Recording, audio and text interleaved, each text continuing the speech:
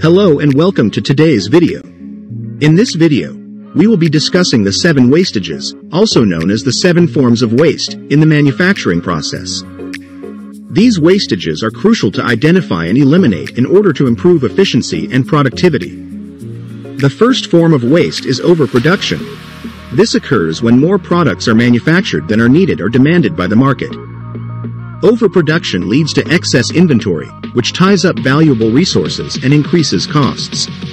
To address this wastage, manufacturers should focus on producing only what is necessary based on customer demand. The second form of waste is waiting. Waiting refers to any time in the manufacturing process when products or materials are not actively being processed. This can happen when there is a delay in receiving or moving materials, or when there is a bottleneck in production. By reducing waiting time, manufacturers can increase overall productivity and reduce lead times. The third form of waste is transportation. Transportation waste occurs when unnecessary movement of materials or products takes place. This can include moving products between different production lines or facilities, or unnecessary back and forth movements within a single production line. Minimizing transportation waste can help streamline operations and reduce costs. The fourth form of waste is overprocessing. Overprocessing refers to unnecessary or excessive steps taken during the manufacturing process. This could include adding extra features or complexity to a product that is not desired or valued by the customer. By eliminating overprocessing, manufacturers can streamline operations and increase efficiency. The fifth form of waste is inventory.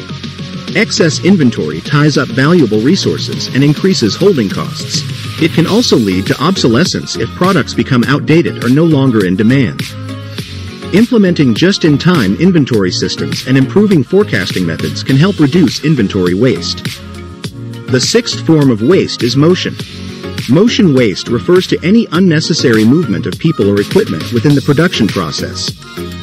This can include walking long distances to retrieve materials or constantly reaching and bending to access tools or equipment. By optimizing workstations and organizing materials, manufacturers can reduce motion waste and improve efficiency. The final form of waste is defects.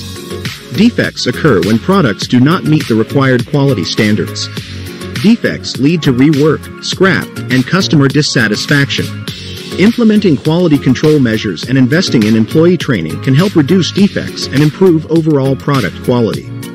In conclusion, identifying and eliminating the 7 forms of waste in the manufacturing process is essential for improving efficiency and productivity. By addressing wastages such as overproduction, waiting, transportation, overprocessing, inventory, motion, and defects, manufacturers can streamline operations, reduce costs, and provide better value to customers. Thank you for watching this video, and stay tuned for more informative content.